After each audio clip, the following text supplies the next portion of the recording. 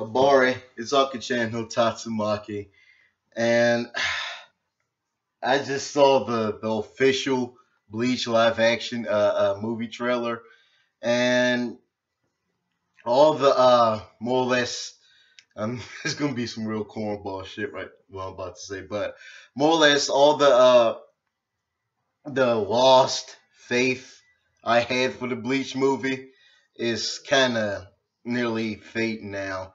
I kind of actually am more hyped for it. I'm actually kind of more enthusiastic about it now that I've seen the official trailer for it. It looked pretty promising from what I've seen. I thought this for a long time. I thought this movie was gonna sink. Uh, Warner Bros is more or less, like I said before. Warner Bros has a huge hand in making this movie for a U.S. audience, as I heard. Uh, Shinsuke Sato, if I'm pretty sure that was his name. He made a previous popular movie called Gantz that was actually, in fact, based on the Gantz manga and anime, and that movie was pretty good. Actually, I can't personally. I sit the Gantz live action amongst the obscure list of actually good anime live actions, and kind of towards leading towards also Ghost in the Shell that's on that list. I know I've just got. I'm about to get spited for saying that I actually kind of liked it, the Ghost in the Shell live action. But like I said, in what is a critic? Everyone's a critic. Everyone has an opinion. So when you criticize me, you're pretty much proving my point. But that's besides the point. I saw the official trailer for the Bleach live action, and pretty much my hope went up for it. Uh, Despite of all the backlash people gave for Ichigo or Rukia's look for was it Hanazuki Suki Seiki and Fukushi, I forgot his first name, Sota Fukushi, I think. The people were portraying Rukia and Ichigo in the movie. I saw them how they were in the movie together, and personally I thought it mashed really together. And most people actually spited this movie already because how the characters look. But over time, I kind of came with the thought is that considering these are characters out of work of fiction, and you were to literally take them out of the comic or slash anime, which one, and smack them on the movie theaters, it wouldn't look plausible. It wouldn't look like it would happen if you were to apply such to a real world. So I completely understand why changes are made.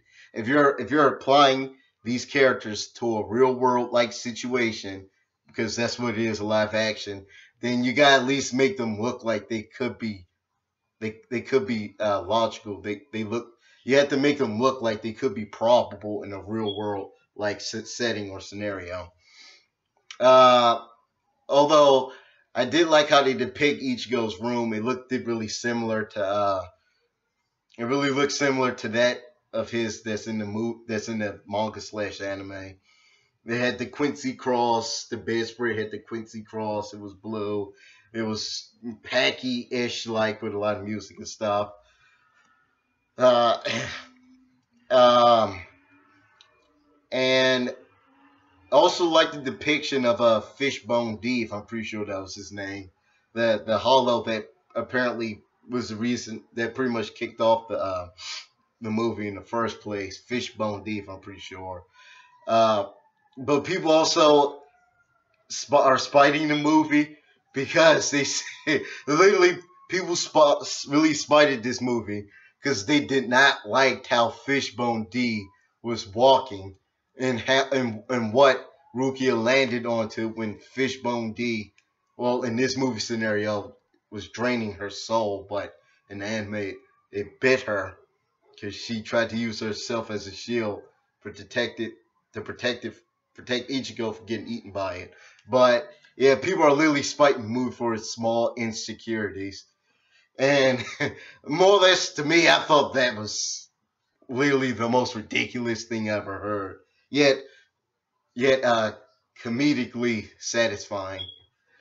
Um, yeah, pretty much. I'm saying I have hope for it. I like how Hana and Sota are. I like how Hana and Sota are in the movie. I like how they mash. They actually mash well in the movie. Even their looks are even appealing to that of Ichigo and Rukia's to a certain degree if they were applied to a real world scenario. So I really didn't have a big problem with that concept. I can't speak for everyone else, but personally, I didn't think it was a big deal. Um, yeah, more or less, that's all I gotta say. When you want to keep faithful to the, what I'm saying, if you want to keep faithful to both fans and both try to imply these characters, if they were to exist in a real world scenario, you gotta on one side you gotta make it similar but still noticeable for fans, and on the other spectrum, you got to if you're applying these characters or the situation or the story in a real world scenario sense, then you got to pick. Sometimes you got to be a little logical.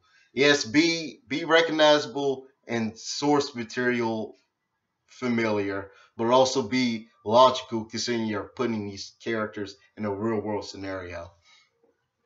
So yeah, I have all faith for it. That's all I'm just saying. I saw it. Shout out to Audrey, Platinum Equinox, and James Hansen, who also did the same reaction as I'm doing right now. Well, not take a reaction, but thoughts on it.